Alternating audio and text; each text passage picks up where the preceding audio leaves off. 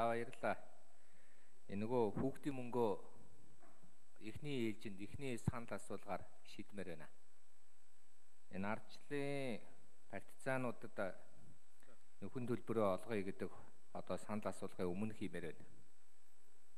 Яг тэгэхээр энэ хуулийн төслийг харахаар 1500 хүндэл тусламж үзүүлнэ гэдэг байгаа. Би бол 15 мянган хүн, чадвал 150 мянган хүнд тусламж үзүүлж яж утгаа болох болов уу гэж бодоод байгаа. Тэгээ үзэгдөр тэр хэвлэл мэдээллийг харж байхад энэ Эрдэнэ дарга энэ жавхлан руу маш муухай дайрчилээ. Бүдүүлэг. Хэлэх үг болцсонгүй. Бид хизээч ардчлалыг үзий ядаагүй ардчлалын эсрэг яваагүй шүү дээ. Жинхэнэ төрийг бүснүүлээ. Үндсэн хуульгүй болъё. Шүүхийг татан буулгая гэд Монгол улсын ерөнхийлөгч байсан хүн тэдний янз бүрийн хүмүүс нь орилж явахад зөв байна гэд намаасаа бичиг өгчээсэн хүмүүс шүү дээ. Намаасаа дэмжиж байгаа шүү дээ. Хамтран ажлын байрыгээд санал манал яриад явж байгаа шүү дээ. Тэр үедгээл ялалтсан гэж ойлгоод зарим нэгэн хүмүүс нь их хурлын дарга ерөнхий сайдаа хуваарлцсан байгаа шүү дээ. Тэгээд үгүй наадгийнхаа хүний тоог нэмээч ээ. Утгын сайжруулаач ээ. Ардчлалын буйнаар дарга болсон хүмүүс нь партизануудаа хайсны гайг бид нар үрэх ёстой мó гэд хэлэхээр ардчлал руу нулимлаа. Ардчлалын эсрэг байлаа. Буйныг чи идэлж байгаа шүү дээ гэдэг юм. Би бол ардчлалд хайртай. 94 оноос хойш өнөөдөр хүртэл за бараг 2011 он хүртэл ардчилсан нам гэдэг нэрээр яригдж явж исэн ах нарыгаа хүндэлдэг. Манай Эрдэнэ ч одоо ардчлалынхан байдаг. Гэхдээ энэ хууль нь 1500 хүн гээд өөртөө ойрхон байдаг хүмүүсийг л дэмжиж гэж яагаад нь би эсэргүүцээд байгаа. Гэхдээ энэ ерөнхийлөгч Халтмаагийн Батболоо хувийнхаа мөнгөөр 150 хүнийг орон сууцтай болгоцсон шүү дээ. Партизануудыг. Тэгвэл бүтэн нам байна да нэг энэ 1500 хүний аятайхан аваад явчих болдгоо юм уу? Дээшээ гарахаараа 60 тэрбумаараа юу гэдгийг албан тушаалуудаа хуваагаад авчдаг. 27 жил тэгж явлаа шүү дээ. Одоо болоо юм биш үү?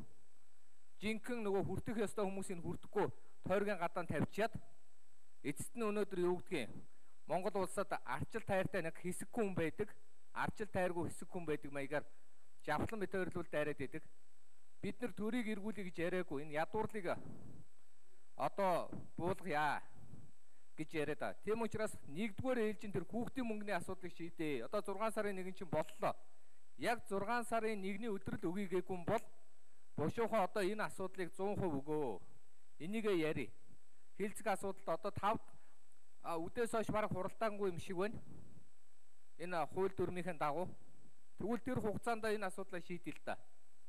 Тэгэхгүй болохоор зүгээр өнөөдөр юу гэдгийг партизануудаар халахвч игээл жинхэнэ анархизмыг бий болгож байгаа хүмүүс шүү дээ энэ нөхдүүд. Ялангуяа Эрдэнэ гой. Дээр намайг алны хядна тэнийг мангар дуудаад ирсэн. Сая жавхлан болохоор бас юу гэнвэ? Янз бүрээр яриад. Үнэн шүү дээ. 27 жил эннээ сайн явах боломж байсан. Жинхэнэ ардчлалын төлөө лантуугааг шагнах хэрэгтэй. Лантуу гэдэг одоо хотын дарга байсан тухайн үедээ. Тэр хүн өнөөдөр ямар боломж гаргаж яаж явж шийдсэн бэ гэдгийг бид өнөөдөр бас мартаж болохгүй. Батмөнхгүйг бодох хэрэгтэй. Олон тэр хүмүүсийг бодох хэрэгтэй. Тэгэхгүй болохоор өнөөдөр зүгээр 1500 хүнийг дэмжиж гээд 150 мянган хүнийг дэмжиж гэж ормоор байна шүү дээ. Тийм учраас миний өнөөдөр хэлж байгаа санаа бол өөртөө нэг хідэн цүнх барьдаг, өөрсдийн өнөөдөр шонхор фракцийг дэмждэг тэр хүмүүсийг өнөөдөр ингэж явж байгаа бол болохгүй. Явж тэр инквайр даргатай очиж уулз. Тэр 5 дугаар үндсэн хуулиа очиж дэмж. Тэр тэн дээр чинь байна лээ. Тэр хүн та нарын дэмжсэн тэр үндсэн хуулийн дээр чинь жагсаал цуглаа гэх юм бол цэрэг хөдөлгөөн нь ерөнхийлөгчгээд 18 гэсэн заалтан дээр нь байлаа.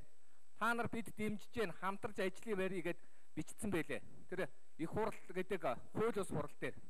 Тэгээ та нар хамтдаа өнөөдрийн эдийн засгийн хямраагаа явсан гэдгийг би мартаагүй шүү.